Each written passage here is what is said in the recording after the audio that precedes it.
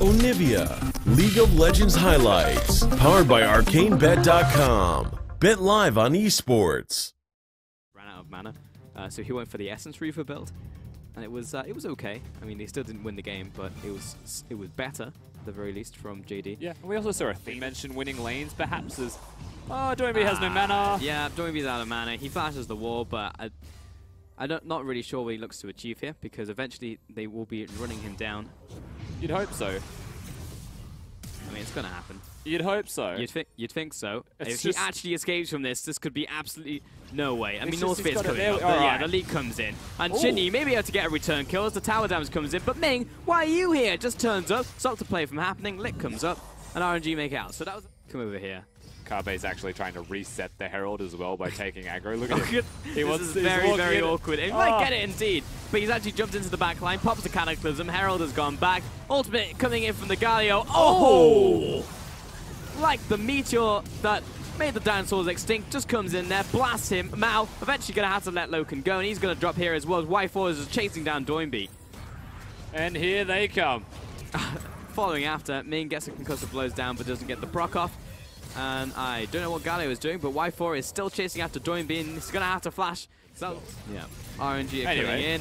And we're actually just going for another fight for some reason, because Kara is just opening up onto Loken. He's going to be gobbled up by Tom Kench. But Xiaohu, and actually just everyone, wants him dead. So he's going to die. Mao's going to chase back to his turret. He pops a great health, but he's also going to die, because there is absolutely no escaping a Kassadin.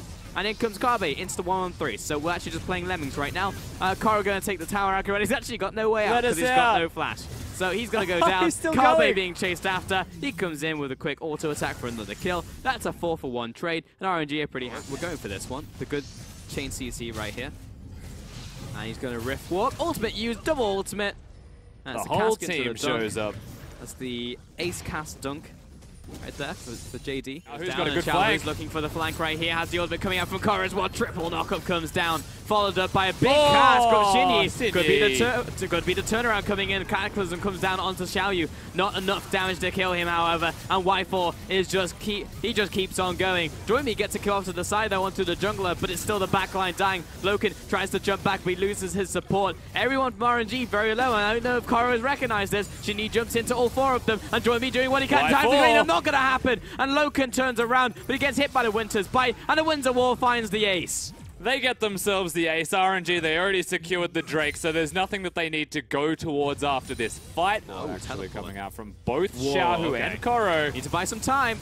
They've already lost the support though. He died in the Fate's Call, but they're actually just dying already because Y4 is killing them all by himself. There's the double kill, looking for the triple. That's actually the double kill to both Xiaohu and the ADC. And Carbe, he just gone back to base. He was just like, oh, I thought we were not fighting there. And you know what? I can't actually fault JD for going forwards when there's a teleport flanking them, but I don't actually think they even knew there was a teleport flanking them.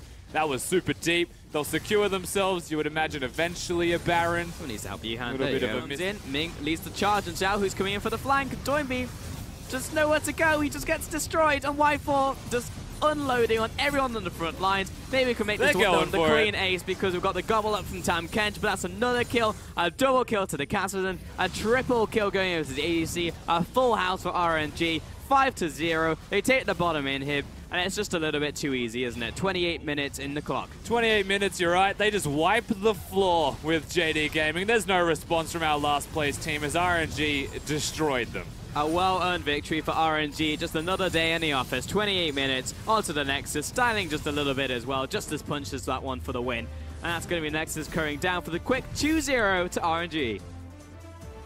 And we said at the top of the day, as devastated as JD might feel, it is kind of just another day in the office for them.